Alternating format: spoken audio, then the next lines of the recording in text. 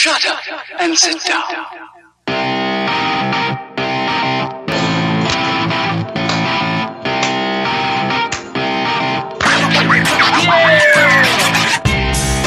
Jack Aori, thank you so much for coming on the UniWeb interview show. How are you doing today, Jack? I'm doing well. How are you doing? I am expanding out of control, as always. UniWeb Productions. Enjoy the show. Your family here. It's kind of my thing. Also, It's what I do best. Jack, so thanks for coming on the show. You are currently writing a book, Reinventing Hannah, correct? yes. Awesome. Reinventing, and this is still in the process of being written.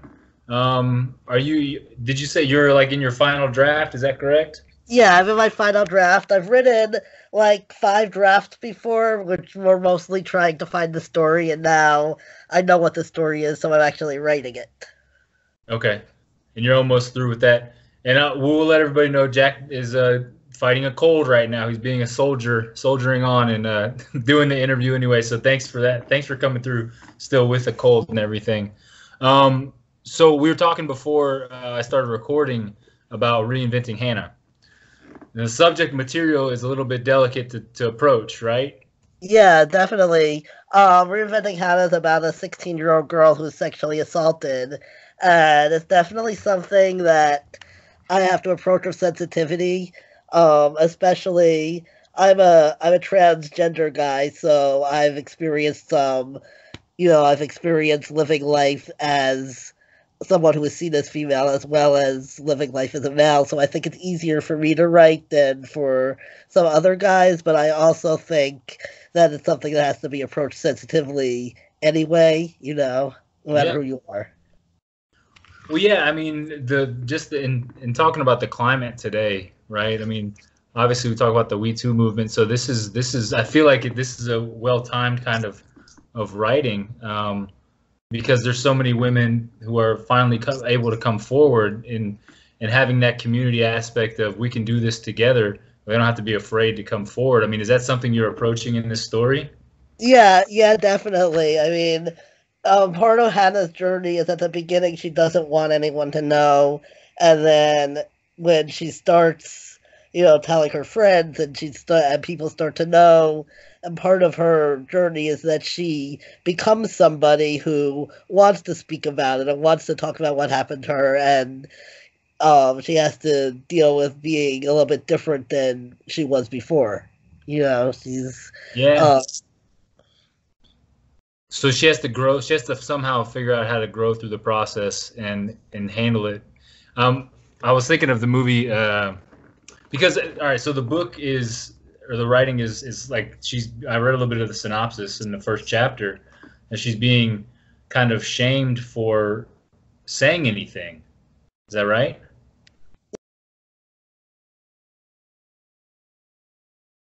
Once people know there's a bully at school who starts spearheading this movement to slut shame her and be like, you're lying, you're just a slut. And she also, for her, part of the reason it's very difficult is that she's vice president of an organization that tries to help kids avoid alcohol and drugs and make good decisions. And so for her to even have gone to a party where alcohol was involved makes people say, even before they know, oh, she's a hypocrite and that kind of thing. Oh. Yeah. Wow, so her character comes into question immediately. Yeah. Okay. And so have you gotten feedback? I mean, have you talked to other people who have gone through similar situations? I mean, this obviously does happen. I mean, it's not like they've been talking about this kind of thing, I think, for hundreds of years. Right. Women, being put down basically for coming forward about either being sexually assaulted, raped, whatever it is.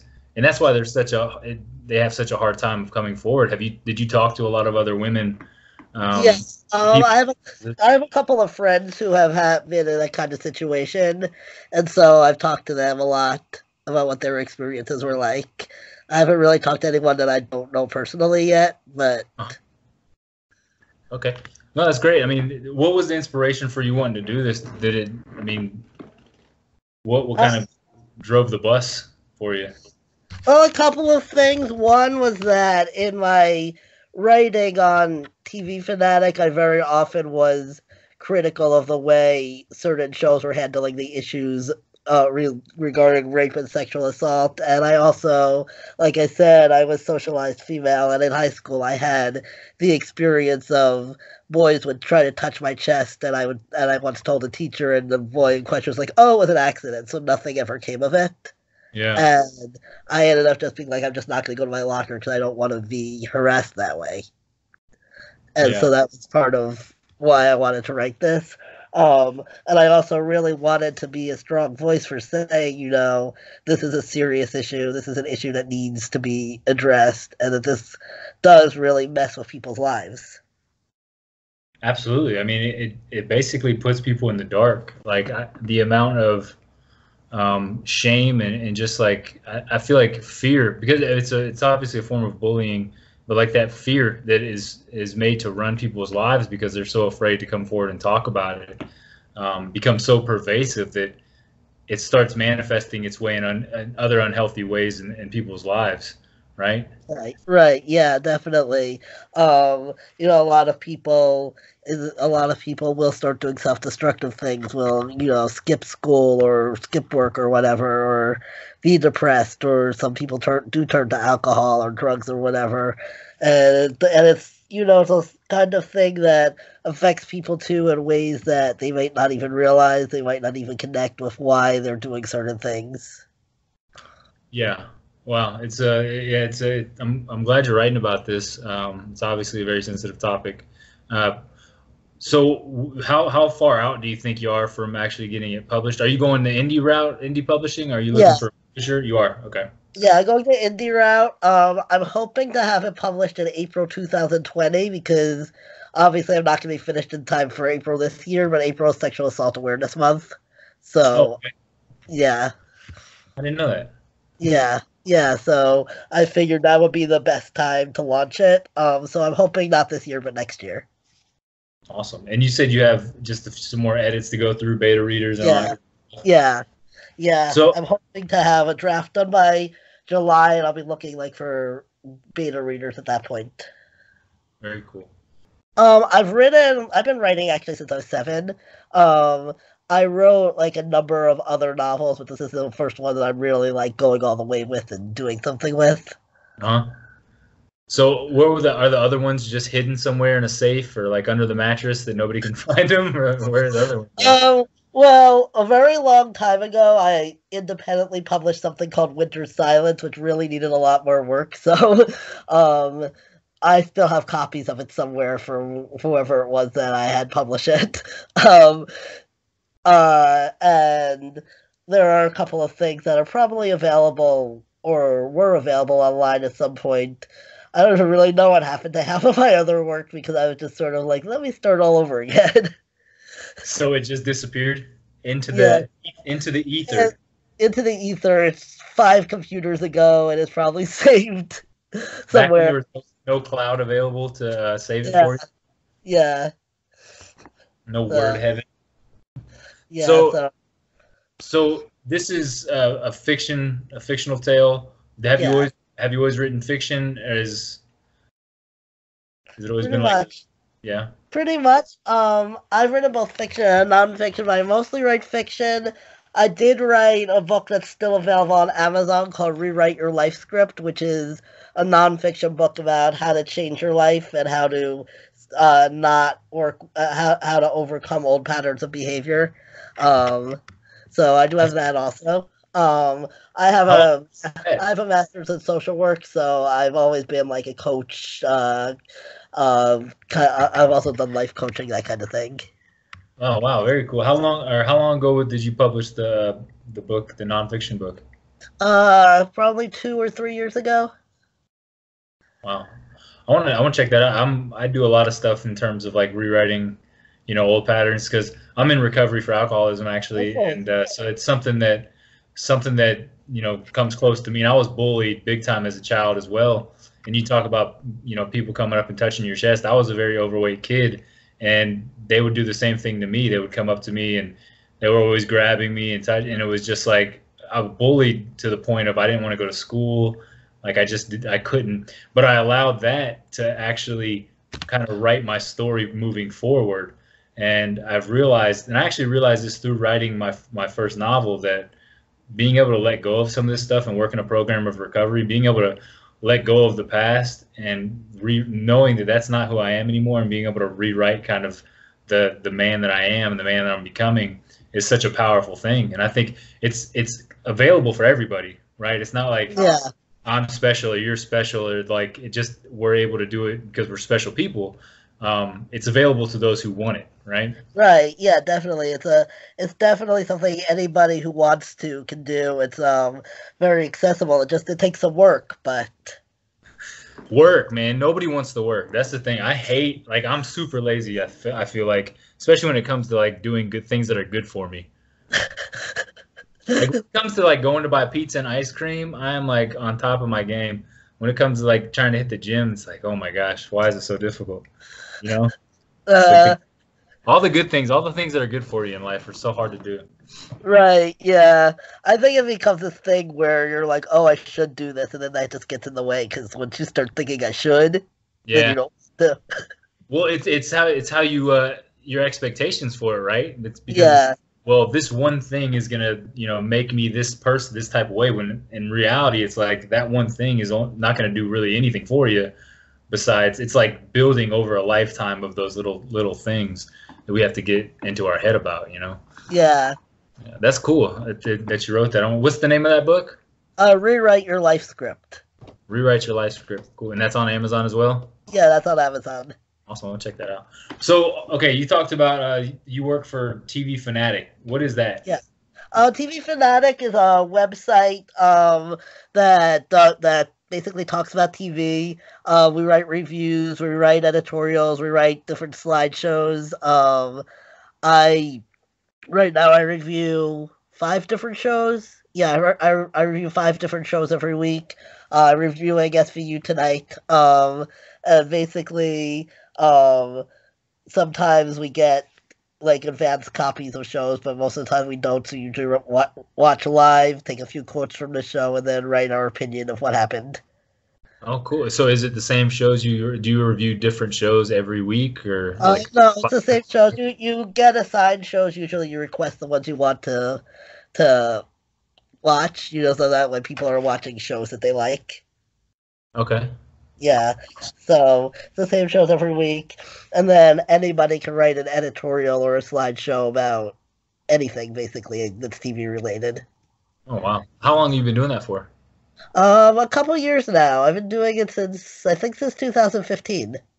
2015. So have you been a full-time writer since then? Or is this something you do full-time, writing?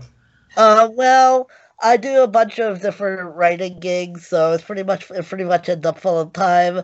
For the last 2 years, I was in school getting my MSW, so I wasn't really doing anything full time except studying. But your master's to work. Yeah, but now I'm pretty much like I'm working on TV Fanatic. I also do some writing for a company called Scripted, which is like a freelance website where you basically you pitch jobs and are accepted to write jobs for different companies where you need someone like to write a blog for them or something like that, and they don't have the writing skills themselves. Oh, okay. So I just broker or something, right? Yeah, it's similar to that. The Scripted tends to pay a lot more than Text Broker ever did. So yeah, Text Brokers doesn't. Yeah, Text Broker is like really, really like pennies on the dollar. Scripted pays a lot more, and then I'm also I also do life coaching, as I think I mentioned. So I'm getting back into that a little bit more too. And I'm also getting a little bit into editing. I'm going to start doing editing services and that kind of thing too for other indie writers. So what's the goal? Like, what's the mission? Are you looking to? Are you wanting your books to be your full-time thing? Are you liking being able to do multiple different things? Like, what's the end goal for you? Yeah, I like doing multiple different things. my mission is to empower young people through stories. So, um, I like doing both. Like with the coaching, I like to work with young adults and their families, and with the writing, I like to write stories for young adults. So sort of dovetails really nicely. And Yeah, then doing some doing editing for to help them out and that kind of thing. absolutely. So yeah, whichever avenue lends to helping as many people as possible, I suppose, right? Yeah, yeah, definitely. That's fantastic. So was the getting into social work and that kind of thing, was that all stemming from the childhood and what happened in childhood, or and also obviously the writing, was that the inspiration for kind of Right. what you do? Yeah, I mean, I've always wanted to write, so that's one thing. But um, I've been interested in psychology too since I was a teenager, and it was always like this sort of thing where it's like, do I want to write or do I want to be a therapist or both? You know, Yeah. and I think I struggled with that a lot in the past because in the past I was just like, well, I want to be a writer, but I have to have a real job and kind of thing, you I know. And it know. was like trying to figure out how to make it all work. It's funny, right? Because that whole idea of having a real job, like I was thinking about going back to school to get my master's in social work and that kind of thing, and because I thought I had to have a real job. Like everyone was like, you're really good at talking to people. You're always really friendly and you make people comfortable. You should do You should be a therapist, that kind of thing. And I was like, okay, well that's a real job. But then it came to writing, and I finally made a decision. I was like, well, I really want to write, and I've been making this decisions based off of what other people thought I should do my entire life. Instead, Mm, I'm just I need to focus on what I want to do with my life, right. because at the end of the day, and you can attest to this, I'm sure that like it's our life to live, right? Like nobody else Right. has to live our life for us.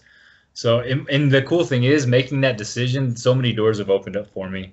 Um, Yeah, that's really awesome. Yeah, that's how it happens. I think like once you're no longer afraid to embrace your dream, you know, and to live your dream, it becomes a lot easier to attain it. Yeah, it's a like Paulo Coelho in The Alchemist talks about, a man who's dead set on his goals and dreams. The whole universe will aspire to help him make it happen. And that's kind of what it is. It's like the universe works for you as long as you're bold enough to ask the universe what you want, right? Or Yeah, God, or whatever you want to believe in. It's like just be bold and go for it. yeah, definitely. And that's definitely something I've been doing this past year too, because it was like after I graduated trying to figure out what I was gonna do next, and it was like, it's just time to like start my own business and start my writing and see what happens. Well, it's funny because it's not funny, I guess, but it's strange that it's hard to go about that, because like there's always that, well, I have to make money too, and I have to pay these bills, and like I have to survive, right? Like how much is that your cat? Yeah, that's my cat. He keeps sticking his tail in my face. I was wondering what was going on. That's awesome. Just trying to say hi. Yeah, But yeah, we get caught up in that, like I have to pay all these bills and I have to take care of this stuff. But and like we get in the survival mode, like I have to yeah, survive. And yeah, we forget that while we're like trying to survive, we're miserable. Like at least I was miserable trying to survive. I always yeah, survive somehow, even through that misery. I feel like if I'm lit up and inspired and loving life every day, then I won't just survive. Like I'll still be able to survive, but I will do more than that. I'll start thriving somehow, you know? yeah, yeah, definitely. And I definitely can relate to that because I've tried so many careers. I was a teacher for a while. Um, what else did I do? I worked at temp jobs for a while. Um, I got my MFA, which I didn't really do anything with. You know, and Yeah. then and it was always the thing where it was like I was at some other job trying to find a way to write. So it was like, Yeah. you know, I would like do these temp jobs where it was like I was basically, yeah. So I would go to these temp jobs and I would spend my time writing, and I would be a teacher, and during my free period, instead of doing my lesson planning, I would be writing, and I would just be kind of like, every time I was at another job, I was spending my time writing. It makes more sense, like, to write, you know? Yeah. Just spend the time writing. Yeah. Take a chance on something you love and spend your life doing something you hate, right? Right, yeah. Yeah, that doesn't make sense. And I'm not an early riser, like, I get up in the morning and I write, but I'm not the kind of person who, like, let me get up at 6 in the morning and go to a job, you know? I think most creative people are like that, like artists and stuff. We like to sleep in. I forced Yeah, myself to get up for exercise and stuff like that. But man, what I would love to sleep until like 9, 10 o'clock and just get up and start working and writing and all that kind of thing. I don't know. yeah, Having a refreshed brain is important for creativity, and it's like I think a lot of our creativity comes from dreams too. You know, if we're not yeah, sleeping, if yeah. we're not sleeping, we're Yeah, not we're not processing. sleeping, we're cheating ourselves. Yeah, we're cheating ourselves out of dreams. Exactly. Yeah, where a lot of cool stuff comes from. Definitely. Awesome. So the book's going to be out next April. Um, Yeah. so how long have you been on Twitter for in the writing community? I've been on Twitter for a couple of years. I discovered the writing community probably 2 or 3 months ago. You know how like something will show up in your Twitter feed where it'll be like this person posted something Yeah. that Twitter just decided was interesting. And this guy, I think his name is Steven Viner, had posted something being like, "Hey, if you want to be part of the writing community, all you have to do is agree to follow back other writers." So I was like, "Oh, that's cool." And so like I responded to it, and I followed a bunch of people from his thread. And then I woke up the next morning, and I had like 80 new followers. So I was like, "Wow, this is really awesome." Yeah. So I started like posting in the writing community, and I started doing the Merry Writer game, and I've been doing that for a couple of months. And I'm just like so glad that I found this community. I know it's special, isn't it? It's there's so many Yeah, wonderful people in it. yeah, it's really awesome, and it's so nice. Like it's kind of cool. Like all you have to do is know this hashtag, and you're in. Know the hashtag, yeah, and want to write some stuff, right? Yeah, Yeah. yeah. I do also the VSS 365 prompt most days, which is a lot of fun. Where somebody posts like a picture and a word, and it's like, here's your prompt, and people just like write whatever comes to mind. It's a lot of fun also. So what is the VSS 365? I've seen it a lot. I just haven't been able to dive into it. Basically, it's a daily prompt. They post a picture, like today they posted, whoever was doing it this month, posted a picture that looked like a rocking horse in medieval setting, or they'll post different pictures and they'll just be like, and then people will just write, like, few short little paragraphs, could be a short story, could be a poem, or just like your thoughts or whatever, and they just tag a VSS 365 tag prompt also. Okay. So it's just It's really whatever's cool. inspired by the picture. Yeah, yeah, it's really cool because it's a way to like get daily inspiration to make sure you're writing something every day. It's a good way to start the day, you know, and you meet Yeah. other writers because they see what you write and you see what. That's a great point. Yeah, I didn't even think about that. It is a great way to start your day writing something. I've been doing a blog every day, and that's been, something that's been a good exercise for me as well. How I was going to ask too, like, so with your writing, you obviously write for work, do the freelancing, and then the book. How do you sparse out your time? Like, how do you make sure you get enough writing in or writing in the right places? Like, do you have certain days where you just write Oh your book? Certain days where you just no, I have a calendar, so I have everything scheduled, you know, on my Google Calendar. Pretty yeah. much like every day I work on my freelancing a little bit, and every day I work on my book.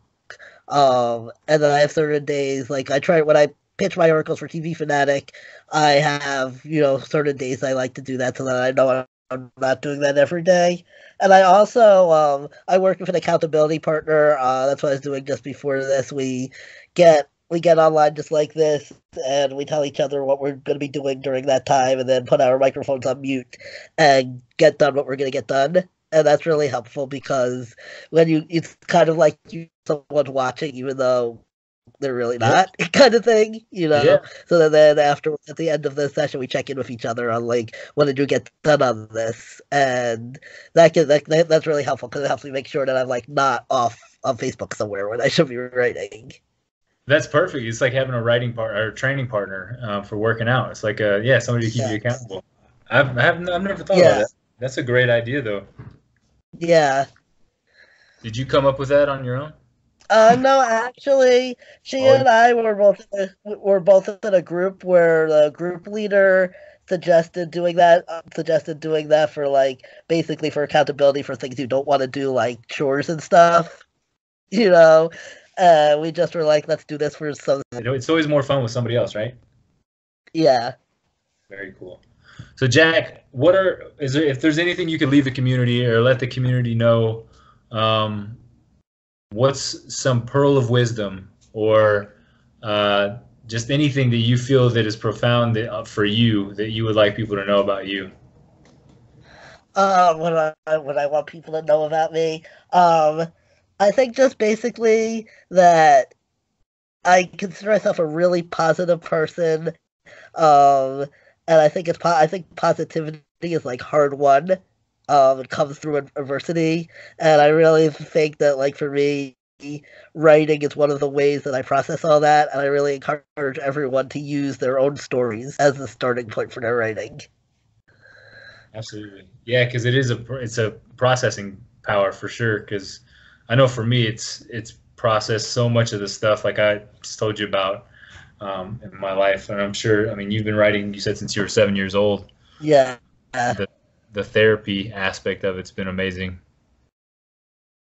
yeah, definitely.